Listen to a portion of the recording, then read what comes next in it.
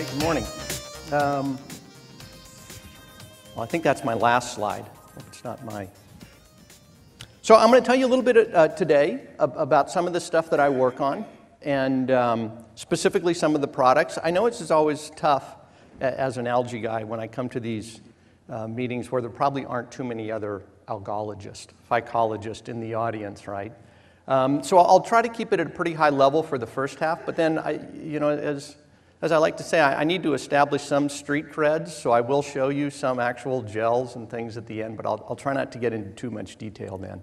Okay? But what I really want to tell you about today is something that's going to impact all of us very soon. Actually, it's already impacting us now, specifically here in Canada, but throughout the world, and I'll tell you a little bit about that, and that is that food and fuel are really the same thing, all right? And although all of us know what the price of oil has gone to, all of us know about the conflicts in the Middle East, but what I think a lot of people really haven't recognized is how much this is driven by energy and really by food. So why do we think about these two things together? And why am I going to tell you about these two things together? At the simplest level, both are chemical energy. That is the energy in a substance that can be released by a chemical reaction to do work. So in other words, you know, I can eat a pizza and I can ride my bike, or I can put a gallon of gas in my car and I can drive my bike, drive my car that same distance, right? So in some ways, they're both really the same thing. And in fact, as many of you know, we spend a fair amount of our food and convert it into transportation fuels. In the United States now, do we have a laser on here? Which one is it? That one? Aha. So in the United States, we take about 40% of our corn crop, and we turn that into ethanol, and we blend that for about 5%, 7% of our transportation fuel. So we directly convert food into fuel. And in fact, I think you can probably do the opposite too, which is you can take fuel and turn it into food, and I'll show you a little bit about the way we do that. Sometimes I think we do it directly. I think that's what Twinkies are. I think they're actually a petroleum product. But we also do it indirectly, and we'll talk a little bit about that. But more to the point is that food and fuel are actually both the biological conversion of sunlight energy into chemical energy. And that is brought about by photosynthesis, right? So photosynthesis is the most wonderful reaction on the planet, all right? What it does is it takes sunlight and CO2, and it converts that first into sugars and releases oxygen that we breathe. And those sugars quickly get converted into carbohydrates and proteins and lipids, which we all recognize as food, but those are also all of our fuel. Petroleum, all of our petroleum is simply fossil algae. It's simply ancient algae. And all of coal is simply ancient plants. So all of these, all of the fossil fuels that we use are simply fossil photosynthate. That is the products of photosynthesis, all right? So in many senses, it's what we do, it's what we are, it's what we eat, it's our transportation fuel, it's everything. But we can put that in economic terms as well. And this slide right here, really, if you haven't looked at energy, and when I first started looking at this 5 or 6 years ago, was alarming. So first of all, energy by itself is the largest industry in the world, bar none. $5.8 trillion. All right, but as I said, since food and fuel are really the same thing, if you add in agriculture and you add in chemicals, you are now at 70% of the economy of the planet comes from photosynthesis. All right, as Phil Sharp pointed out yesterday, you know, since all of this comes from photosynthesis, that's 70% of what we do, and as he pointed out, the actual funding into agriculture, into photosynthesis, he said was 1/30 of medical. You know, I think the funding into algae is probably 1/100th of that into plant biology. So if you look at it in those terms, it's amazing that 70% of our economic activity is probably the least funded research that we do on the planet, okay? So why is food, you know, why is it so underfunded? It's underfunded because, to a degree, we're a victim of our own success. Agricultural science, started in the Green Revolution 50 years ago, drove agricultural productivity to unprecedented rates, right? That's why we can have 7 billion people on the planet now. But we did this at an enormous cost, and that's shown right here. So if you look at the number of people who work on farms, or if you look at the number, the amount of land that we use in agriculture, it didn't increase a bit in the last 50 years. all right? What increased enormously was productivity, and that productivity was driven by mechanization, a huge increase in tractors, a huge increase in the amount of fertilizer, and a huge increase of energy input in. So in other words, we took petroleum, we took energy, mechanized agriculture, and that gave us this enormous productivity increase. So why is that a problem? That's a problem because we didn't do it in the most efficient way, all right? Agriculture, although it's enormously efficient from the sense of how many people work on it, it's very inefficient in terms of how much energy we put into it. And so why is that really coming to the surface now is shown on this slide, I think, pretty well. So what this is a plot of petroleum production over the last 10,000 years. Here we are right here now, 2012. We're right at the peak of that. The reason I picked 10,000 years, and you could pick many different numbers, you could pick 300 million years, which is how long it took us to accumulate that petroleum. That's how long algae was growing and settling to the bottom of the seas and being buried over. And so 300 million years of petroleum we're going to burn through in less than 200 million years. I could have picked 500,000 years, which is how long people have been on the planet in one form or another, right? Maybe a million, right? But if I had picked either one of those, that little line right there would become so small that you couldn't even see it. So what that tells you is we are going to burn through 300 million years of energy reserve on this planet in about 8 generations of human beings. This slide, I think, sums up what the real issue is, though, and why this is going to be a concern to everyone in this audience. So this is that exact same plot. Here's the blue line, petroleum utilization. And overlaid on top of that is human population. And I think this slide, more than any other, really shows you what the Green Revolution did. It allowed us to turn huge amounts of energy into large numbers of people. 7 billion people on this planet now. So the problem really is, and the issue that we're going to have to face is, how, if that blue line is going to drop back down, what happens to that red line? How are we going to keep 7 billion people alive on the planet? And that number is projected to go to 9 billion people. How are we going to keep them alive? But more important, it's not just how are we going to keep them alive, how are we going to allow them to live the lifestyle that they want to live, right? Because the world is flat now, meaning that everyone on the planet knows exactly the way we live, right? Everyone sees the houses that we have in the States and here in Canada, and the cars and the clothes that we wear and the very nice lifestyle, and they want to have that too, right? So there are 2.5 billion people in China and India, and they want to have the same lifestyle that we do, and the way they get the same lifestyle that we do, they consume the same amount of energy that we do. So there is enormous pressure on energy reserves. So many people say, well, okay, that graph of peak oil isn't real. We're never going to run out of fossil fuel. We'll always go find more. And that is true to a degree, right? But what we've run out of is cheap fuel. And how do I know that? Well, here's a picture of the Canadian tar sands. I know that's politically incorrect. They're called oil sands here now, all right? But the Canadian tar sands, and there's a reason we say that, okay? So what you really have to look at is what's your energy return on investment, right? Your EROI, okay? And what that tells you is how much it costs to get that out of the ground. And what that really tells you is how much is that energy going to cost when you sell it? What are you going to have to pay for it? So in Saudi Arabia, in West Texas, where we pulled lots of petroleum out of the ground, our return on investment of that was about 100 to 1. That meant it took 1 barrel of oil, you got 100 barrels of oil back out. So 100 to 1 return on your investment. The Canadian tar sands are less than 4 to 1. And in fact, you know, in the United States now, there's been an entire campaign that we can be energy independent in the next 8 years because of what's called the Balkan shale oil, or tight oil, people call it, okay? And a process called fracking. The energy return on investment of that is less than 3 to 1. Canadian tar sands are about $85 a barrel to get out of the ground and ship. Fracked tight oil is about $110 a barrel. So we have large reserves here, 165 billion barrels in Canada, 750 billion barrels in the shale oil. So we can go on for another 100 years with these things, but we can only do it if we're willing to spend $125 or $135 a barrel, all right? So that doesn't really impact us in the first world. I mean, okay, listen, the price of gas is going to go up, right? But in the States right now, we're at about $4 a gallon, so let's say it goes to $8 a gallon. Great. I take my car that gets 23 miles a gallon and I swap it in for a Prius that gets 50 and my out-of-pocket expense is the same, right? I complain a little bit about it, but I'm still just fine.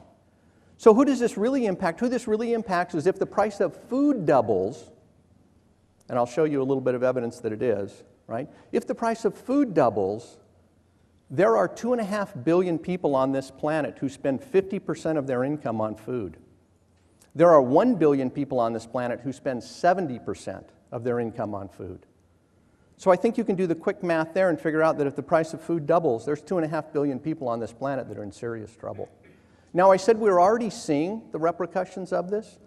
This is what some people are calling the Arab Spring. The Arab Spring didn't start out as a movement for democracy. It morphed into that. It started out as food riots. It started out as riots because in Egypt, they could no longer subsidize bread, and the same in Tunisia.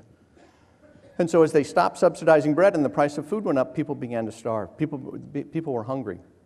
And so they blamed their governments and they brought them down and they said, oh, this must be our corrupt governments are doing this. And unfortunately, although I think it's wonderful that democracy is coming to this part of the world, this is not going to impact their cost of food one bit. All right?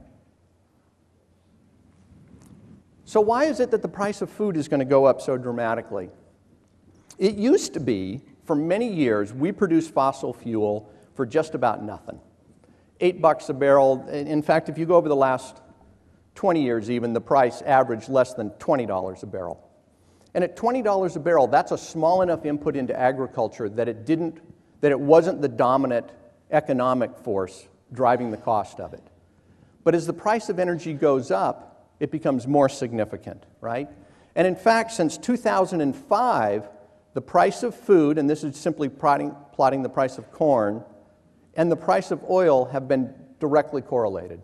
So every time oil goes up, there's a bit of a lag, but then food follows right up again. Now, you can have spikes, like this one right here, where the price of food goes up because there was some environmental damage to the crop, and that increased. And that's what we've seen actually this last year in the United States in the drought in corn. Corn is $7.50 a bushel today.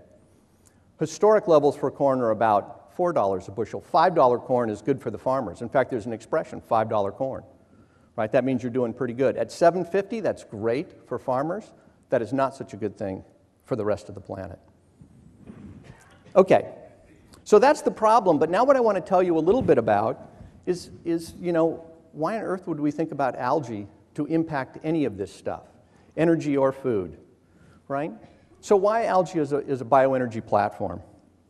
Well, first of all, there's a couple things you have to think about. Probably number one is scalability, all right?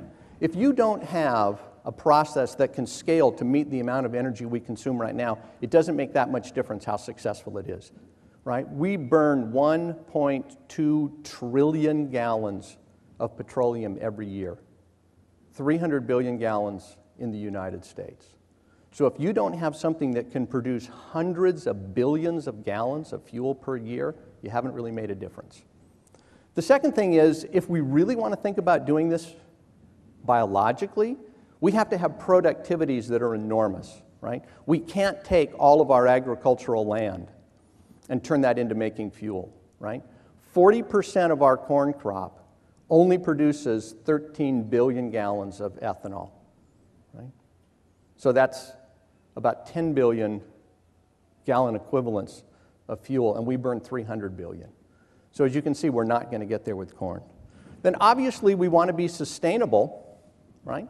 We have to do this for a very long time. At least I won't be around that much longer, but I'm counting on my kids to still have the lifestyle and my grandkids to have the lifestyle that I've had. And that means this has to go on for hundreds of years. And then the last thing I want to talk about, just to end it up, is the diversity of algae and why I think that can really be important for other things that we want to do in addition to bioenergy. So when we talk about productivity, there's two ways to measure that. The easiest way is simply chemical energy, which is biomass, tons per acre per year, and algae can be enormously productive, more productive than any terrestrial crop. There's no magic about that. It's not that photosynthesis in algae is hugely more efficient than it is in any other system. The reason that you drive these productivities is because you can increase the concentration of CO2 in water. And believe it or not, CO2 for photosynthesis is a limiting resource. So because you can dramatically increase that concentration in water, you can dramatically drive photosynthetic efficiencies. But the other thing algae does is it accumulates naturally oils. That's why petroleum is algae. It naturally accumulated those things. So how does the process work? Well, you grow algae up. These are pictures from my lab. I'll show you one at the very end of what it looks like at scale. It doesn't quite look like this. But you grow the algae up, you concentrate it, you separate the oil from the proteins and the rest of the carbohydrates, you concentrate that oil, and then the crude oil can go directly into existing refineries and produce drop-in transportation fuels. Some people, they were surprised by that. The oil companies weren't. The oil companies knew what petroleum is. It's not ancient melted dinosaurs, it's algae. So the fact that we get oil today that looks just like the stuff that's been around is no surprise. And in fact, a company that I'm a founder of called Sapphire Energy, but other of our competitors have taken oil from algae and turned it into jet fuel, and we've flown jet aircraft on it. We also have a little car called the Algaeus, not Algesis, Algaeus. And that's a little hybrid car that we drove from San Francisco to Washington, D.C. on a diesel engine with diesel algae fuel. And then we put a gasoline engine in and drove it back to San Diego on gasoline made from algae oil. And that car now sits down in the parking lot of Sapphire and occasionally comes out. One of our competitors, Solazyme, actually produced 250,000 gallons of biodiesel, and the U.S. Navy this summer used it to fly their jets, to drive their amphibious vehicles, right? So we know it works. And in fact, algae biodiesel is now sold in San Francisco. There are 4 gas stations that you can go into and you can get a 20% blend that's 20% algae and 80% petroleum, sold by Solazyme. Okay? So that process already works. So I think it's thinking. Can you advance the slide for me? Thanks. Okay, so the process already works. So there's no new biology that we have to do. What we have to do is we have to drive the economics of that. You know, we did an estimation of this in 2009. In 2009, we sort of calculated that fuel made from algae would be something around $20 to $21 a gallon, something in that range. And we said that just by bioprospecting alone, in other words, by going out and finding better strains of algae, we think we can reduce that down to $6 or $8 a gallon in the next 4 or 5 years, right? And in fact, that's exactly the number we've come down to right now. In 2012, the estimates are from Sapphire and from Solazyme that they're down around $8 a gallon for their production fuel, right? So obviously that's still not competitive with fossil fuel. They're the cheapest thing on the planet. We complain about it at $4 a gallon, but $4 a gallon is 60 cents a pound. Literally the only thing cheaper on the planet is dirt, right? Food is more expensive, everything is more expensive. So in 2009, the cost of petroleum was going up at this rate, right? And what really matters is when does the cost of petroleum cross over with the cost of bioenergy? At that point, we will start to utilize it. And then we estimated that, well, sometime around 2017 or 2018. But then we also said, yes, but we saw a spike in oil, and a lot of people said, oh, that was in 2007, that was because the economy went crazy and that's never going to happen again. But we sort of looked at the numbers and we said, no, we don't think that's true. We think the cost of petroleum is going to continue to go up, and that's this plot right here. And in fact, here we are in 2012, and you can see in 2012 we said it would be about $4 a gallon. In California, it spiked up to about $4.50. It's sitting right about $4 a gallon now. So this is apparently the line of increase. And that means we're going to cross over with those things sometimes in the next 4 or 5 years. So we still have to drive efficiencies on this. We still have to go to scale. I'll show you a little bit about that. But by and large, we are on the path to achieve bioenergy from algae. Okay? But we have to do a few more things to get that to go. Could you advance that? Thanks. So what I want to tell you about now for the remainder of the time is why do we think about algae as a biotechnology platform? And really for this group, biotechnology platform is probably much more important than a biofuel platform. A biofuel platform requires enormous scale and very cheap prices to reach. And it's now an engineering problem more than it's a biological problem. But there are enormous opportunities on the bioproduct side inside of algae And those are some that I want to show you just a little bit about now and what we've done in my lab to address some of those. Obviously, there are a number of things that are already made from algae. Nutraceuticals, you know, both carotenoids and beta-carotenes and astaxanthin, all of those are commercially sold, about $8 billion worldwide. Clearly, we have an enormous opportunity on the protein side of things. First and foremost in food and animal feed, and companies are already starting to develop these things, especially in the aquaculture industry, as a replacement for fish, as we have depleted our fish supplies. But as I'll show you, we can also use these things for therapeutic proteins and for a few other novel. So as I said at one point, I think the enormous opportunity in algae is really sort of twofold. One is its photosynthetic platform, and it's a microorganism, which means we can do things really quick in it, okay? And we're using all of our energy inputs are coming from sunlight. So this will be the most efficient system available for production of any bioproduct. All of the stuff we do in bacteria or yeast by fermentation, what we're really doing is doing photosynthesis someplace else, storing that energy as sugar, transporting it to a location, and then feeding that sugar to the microorganisms to make the bioproduct. In the case of algae, we're just going to go directly sunlight to bioproduct. But the other thing that I think people haven't recognized, or maybe are just starting to recognize, is the enormous genetic diversity. Some people estimate that there are 3 million species of algae in the environment, at least 10 times or 15 times as many as there are terrestrial plants, right? And they have expanded to fill every niche out there. They grow in thermal hot springs, they grow in desert crust, they grow on ice sheets in Antarctica, they grow at 18,000 feet elevation with UV that would kill any other plant. Those traits, those genes can be mined from algae and put into other systems, right?